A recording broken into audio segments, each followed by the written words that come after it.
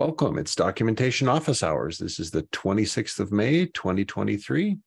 Topics for today: the 2.401.1 Changelog and Upgrade Guide, internationalization and localization, a new pull request, and some opportunities to review there. If Chris joins us, we can talk about Google Summer of Code, and we'll talk about end-of-life notifications in Jenkins Core. Any other topics you want to put on the list, Meg? Looks good to me. All right, so let's take a first look at topic number one, the 2.401.1 changelog. With Kevin out of the office, I've created it, and so here's what it looks like. If you've got capacity, Meg, I'd love to have you review. If you don't worry about it. Nope, happy to do it. This is one of those that these things are phrased a very specific way. Daniel Beck has guided us on how to do those. And so comments are welcomed and happily encouraged. Okay. So what this will then do is next Wednesday, when the LTS releases, this will be available and merged, and that's what will show up on the changelog here and on the upgrade guide here. Okay. So Bruno will also review it, and I suspect Alex Brandis will review it. So we've got good review there. Next topic then was on internationalization and localization. So this one, we've got a pull request from Jeffrey Chen, a new contributor.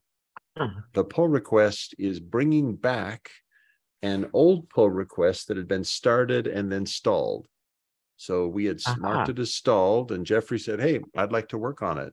So started work on it, and Jeffrey's work is now visible here, and we've been going through a series of improvements to try to get it ready. Right now, it's running through the build. What I had done was Jeffrey gave some initial changes that looked like this. So here you see the top level page. Notice that it's still marked with the work in progress flag. He added a whole new page, or rather the original pull request did. And then the top level page still showed as work in progress with a link to the new page. I took a little broader approach and said, hey, let's do it this other way. And so what I did was put the content that he had created in the top level page as a series of hey, do this, links to how-to guides, and then placed the integration to Crowdin right next to it and linked inside, because Crowdin is this great tool that we use to support our translators. Right. And I asked Jeffrey, hey, are you okay if I apply my changes onto your pull request? Jeffrey's answer back seems to be yes. And so I've gone ahead and done that, and it's now building. I just pushed it just a few minutes ago. Okay. So we'll be able to see that. And this is another one, Meg, I'd love to have a review, particularly because we'd like to have this done well enough that people can understand it. There are 2 or 3 cases where translators can do the easy thing if the plugin they're working on is supported by Crowdin. They just have to do this translate messages in Crowdin. Right. And it talks them how to do that. It's a really nice interface. If it's not supported in Crowdin, the easiest thing is ask the maintainer to please put it into Crowdin. But if they don't do that, then there are these steps that describe, okay, here's how you do it the hard way. Do you see the typo in number 1? I do, and I fixed it, and it'll be in the next generated update. Okay. Yes, thank you. Nice catch. That's the sort of thing one misses. Yeah, exactly. You look at them too much. So this is what the concept here is, that this is wandering between how-to guides, these 3 here, and the reference guide. So the reference book has links that take people back and forth depending on which I think made most sense. And I like that structure. So we hope that they will find this useful. And the content is much fuller now. There's much more content now. So if you're available to review it, absolutely. And for me, the additions are at least good enough for us to consider, are we ready? Are we good enough to merge? Yeah. Okay. I will look at that either tonight or tomorrow. Great. Thank you. All right. On Google Summer of Code, since Chris isn't here, we'll move this later. Next topic was end of life notifications in Jenkins core. So this one is a process that I'd started discussing in Platform SIG and in Doc's office hours, to warn users when their operating system is no longer supported, because we don't support operating systems that the vendor doesn't support. And so this now gives us a user interface inside Jenkins that says, you're running on an operating system we won't be supporting in the not too distant future.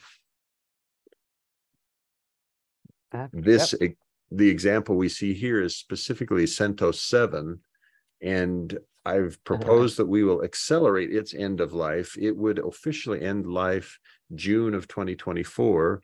We're going to end life in the Jenkins project in November of 2023, because this thing is an albatross around our necks. Oh God, what a horrid system that was. Well, it's impressive how long-lived it is. It is very impressive. Yeah. And so the message here takes them through it. Now we've got a number of activities that have to be done, and I've put some notes in here on those. We'll need a blog post. And to go with the blog post, we'll want a community.jenkins.io post that tells people, so that people can have conversations about the blog post. The other thing is, this gives us a dedicated operating system redirect page, or it gives us a link to an operating system page. But right now that link is just going to a generic Linux support page. Okay. And I think what we want to do is, I'm going to show it to you, and I think we want to switch this general purpose page to be specific. So I'm going to follow that hyperlink. Notice that all it did is it redirected to the Linux support policy. And I suspect we want a dedicated page for this that says, hey, and maybe it's just a link to the blog post initially. Yeah. What do you think? What would you recommend? What will help? Actually, I have a pre-question. What does supported mean here? It does not mean the support there is no support organization per se. Correct. Right? It does not. It just means in this case, it doesn't run. We don't test against it. Right. So the simplest way of describing supported is if we run automated tests against it and are committed to maintaining it running on that, we call it level 1. Okay. And we enumerate them specifically here. Okay, 64-bit Linux on Debian, on Red Hat, on OpenSUSE, 64-bit Linux, and those are the AMD 64 ones, 64-bit Linux on ARM and on System 390. And containers. So they are explicitly listed. Then there are others where we say, we're willing to consider patches, but we don't test them. We don't actively test, and we may drop support without telling anybody. 32-bit, for instance, RISC-V, other exotic architectures like MIPS. And then any version not supported by the vendor, we don't support. So did that answer your question on the meaning of support? Right, yeah. Yeah, this was one that was vetted originally. I think Oleg Nanashev created this Linux support policy page and was very careful to be sure that people understand this is not any statement of the existence of a support organization. It's rather that here are the things we test and here are the things we don't test. Yeah. And go ahead. Oh, no, I just said nicely done. Yeah. So the idea, but This page will certainly be linked from the blog post, but I think maybe I will just make this redirect go to the blog post so that people also then have a forum at the bottom of the page where they can have more conversations. Mm-hmm. Good. All right, let me make a note of that. Link. Are there people out there who love CentOS 7 and? Oh yes, absolutely. Well, and there are companies out there who say the only thing you can use is CentOS 7, and they largely don't care that it's reaching end of life. They've chosen it all those years ago, and they expect you to keep using it. And the answer is you're free to keep using it. We just won't support it. Right.